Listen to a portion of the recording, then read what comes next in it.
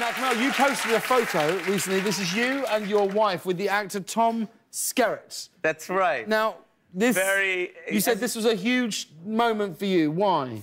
Well, you could see that's the smile I do when I'm trying to not cry. And that's... Right. That's what's happening right there.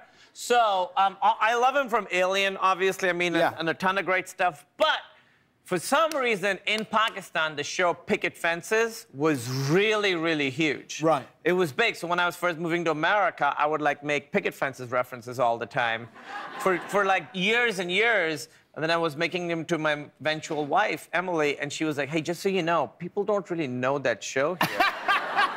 And then when she first met my family, they were all making Picket Fences references, and she's like, what is up with you people?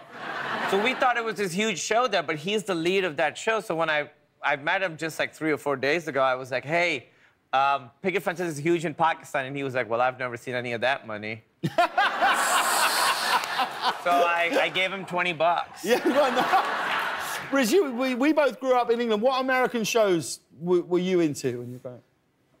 I was big into MacGyver. Yeah? Yeah, big into MacGyver, because it taught me all these kind of ridiculous tricks that don't actually work in real life. But I found that out the hard way. By the way, if you look like you and you're trying to MacGyver some stuff, not good. If you're, like, trying to put together devices, it's not, like, for us, you know what I mean? No, I didn't take it that far. Yeah, okay. Yeah. But but I shouldn't be. I feel like I should be sat next to him right now. It's gonna stay over there. No, I'm gonna get in trouble. Totally good, dude. This looks like a panel on colonialism, by the way.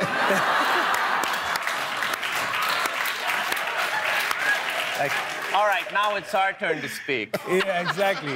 Yeah, swap seats with him. Man. Swap seats. Yeah, I kind of would like try and lock myself in my own room and see if I could find my way out. Yeah. I couldn't.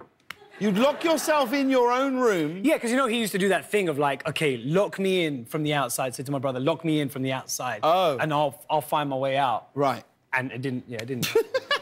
And that's how you learnt to rap? Yeah, Sitting in a room on your own? Just locked in there for ages.